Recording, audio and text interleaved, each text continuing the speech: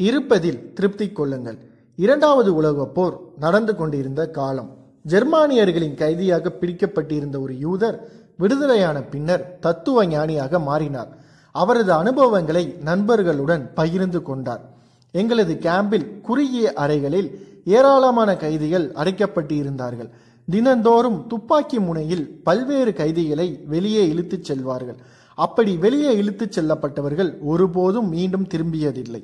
கொஞ்ச நேரத்தில் துப்பாக்கி வெடிக்கும் சத்தத்தையும் அவர்களது அலறலையும் கேட்டு நடுநடுங்கி போவோம். மீண்டும் மீண்டும் புதிய கைதிகள் உள்ளே அடைக்கப்படுவதும் சிலர் வெளியே இழுத்துச் செல்லப்படுவதும் நடந்து கொண்டே இருந்தது.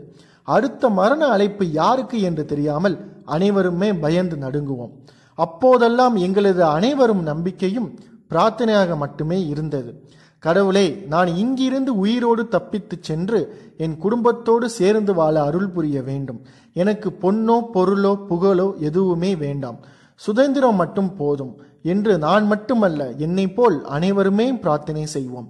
நீண்ட நாட்கள் பிரார்த்தனை செய்த பின்னர் தான் எனக்கு சட்டென ஒரு உண்மை புரிந்தது. அதாவது, நான் கைதியாக பிடிபடுவதற்கு முன்னர் குடும்பத்தோடு சுதந்திரமாகத்தான் வாழ்ந்து வந்தேன். அந்த வாழ்க்கை எனக்கு சந்தோஷமாக தெரிந்ததே இல்லை. ஆனால் அதை இழந்த பின்னர் தான் அதுவே ஒரு சொர்க்கமாக தெரிந்தது. எதையும் இழக்கும் போதுதான் அதன் அருமை மனிதன் உணர்வான் என்பதற்கு என் வாழ்வே ஒரு நல்ல உதாரணம்.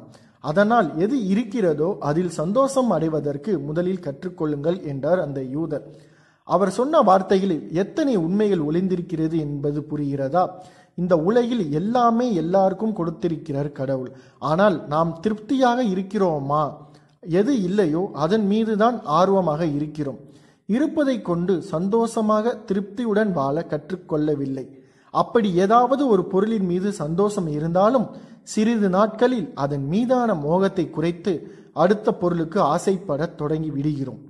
இருப்பதை கொண்டு திருப்தி அடையாடுவதற்கு இந்த உலகமே கிடைத்தாலும் சந்தோஷம் கிடைக்காது என்பதற்கு மாவீரன் அலெக்சாண்டர் வாழ்க்கையே சிறந்த உதாரணம். மாவீரன் அலெக்சாண்டர் கிரேக்க நாட்டில் வாழ்ந்தவர். மாசிடோனியா அரசனாக 2ஆம் பிலிப்புக்கும் அவனது 4வது மனைவியான ஒலிம்பியாசுக்கும் மகனாய் பிறந்தார். அவனது தாய் தந்தை இருவரது வழியிலும் பலர் வீரர்களாக இருந்திருக்கிறார்கள். 2ஆம் பிலிப் இறந்த பின்னர் ஆட்சியை கைப்பற்றுவதற்கு பெரும் மோதல் இருந்தது.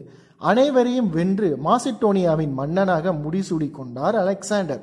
ஆட்சி பொறுப்பு ஏற்றதும் முதல் காரியமாக அருகில் இருந்த அனைத்து நாடுகளையும் தோற்கடித்து தன்னுடைய நாட்டுடன் இணைத்து கொண்டார். பின்னர் பாரசீகம், எகிப்து, மெசபோட்டோமியா என்று பார்க்கும் நாடுகளின் மீதெல்லாம் படையெடுத்தார். இந்தியாவின் மீது படையெடுத்து பஞ்சாப் வரை பிடித்திருந்தார். உலக வரலாற்றில் பெரும் வெற்றி பெற்ற இராணுவ தலைவர்களில் முதலாவதாக கருதப்படும் அலெக்சாண்டர் எந்த போரிலும் தோல்வியை தழுவியதே இல்லை. கிமு 336 ஆட்சி பொறுப்பேற்றதில் இருந்து மரணத்தை தழுவும் வரையிலும் போரை தவிர எதையும் கண்டதில்லை. ஒரு மன்னனாக மகிழ்ச்சியாக நாட்களை கழிக்கவில்லை. ஓய்வு ஓய்ச்சலின்றி படை வீரர்களுடன் நாடுகளை பிடித்து கொண்டு ஓயாத சண்டை, இரத்தம், கொலை போன்றவர்களுடனே வாழ்நாட்களை கழித்து வந்தார். நோயினால் மரணம் நெருங்கிய வேளையில்தான் வாழ்வில் எந்த சந்தோஷத்தையும் அனுபவிக்காமல் மரணமடைகிறோமோ என்று மனம் வருந்தினார். அதனால்தான் இறக்கும் போதும் தன்னுடைய 2 கைகளையும் வெளியே தெரியும்படி புதைக்கச் சொன்னாராம் மாவீரன் அலெக்சாண்டர்.